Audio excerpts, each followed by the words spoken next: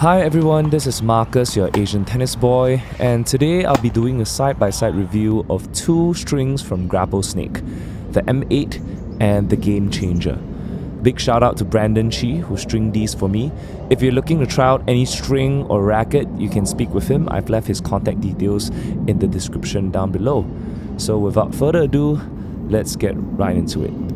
The M8 is an 8-sided poly, which Grapplesnake markets as one of their most durable strings, with great tension maintenance, stability, and control.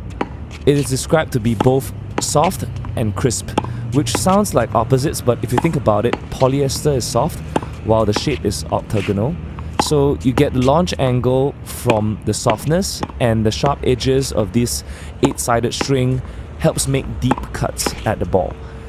While hitting against the wall, I felt like the strings were quite stiff. I was using a fresh set of strings, but even over a short period of 15 minutes, I noticed that the string was slowly opening up.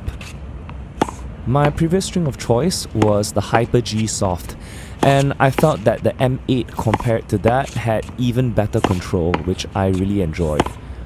Overall, I was able to take massive swings at the ball while generating a healthy amount of spin. Comparatively, the Gamechanger is a 4-sided poly that promises massive spin potential. People say that this string is Grapplesnake's version of the Hyper G, a soft poly that produces comfort and power. And from the color, there's definitely some resemblance with the neon green. Other than that, it plays totally different. I felt a bump in the launch angle and power that I was getting from this string compared to the M8, and I felt like I had to be slightly more cautious and controlled when swinging out, which I think can be both a good and a bad thing at the same time, depending on your preference. Just from the specs and description of this string, I was thinking that I would enjoy the Gamechanger more, but after hitting against the wall, I felt like I liked the M8 much better. But I wonder, how would these fare in a rally against a more formidable opponent? So I managed to get Brandon down and we had a couple of rallies. During the rally, I felt very connected to the M8 because I felt that it played quite similar to my previous string, the Hyper G Soft. Whatever that the Hyper G did, I felt that the M8 could do, and also offered something a little bit more. More bite, more power and feel. This gave me the confidence to swing out on my shots, just like in this rally.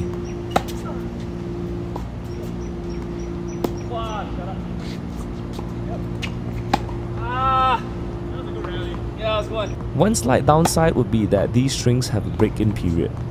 Others have shared that it takes about 2 hours, and from my own experience, after hitting against the wall and after the initial rallies, I really did feel that the string was slowly starting to perform at its optimum potential. And at that point, once the string has broken into, you start to enjoy all of the benefits of the string, whether it's the tension maintenance, the stability, and of course, the control that you get from this string.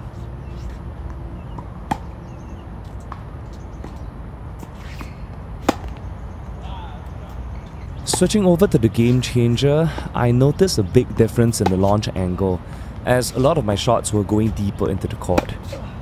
While the M8 rewards you for taking big swings on the ball, the Gamechanger is effective in achieving the same result with less effort, which I'd imagine would be good news for those with arm issues. I enjoyed the bite and feel that I got from this string, especially on slices, but I also felt that this string was slightly harder to control. Even though I was hitting good shots, but I wasn't sure if I was able to replicate it again. So as a result, I could hit a few good balls, but suddenly hit a wayward ball later. This feeling of a lack of control and higher launch angle only applied to my ground strokes where I was swinging out.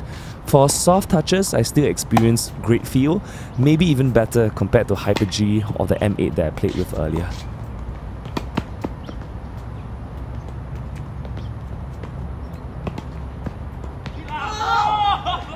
So for this playtest, if I were to pick a winner between these two, I think it would be the M8.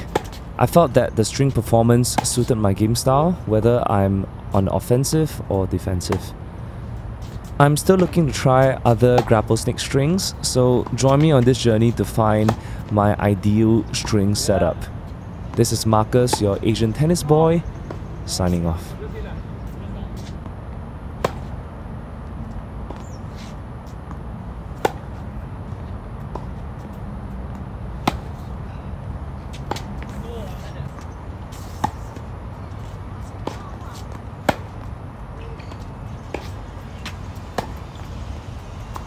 Boy, nice.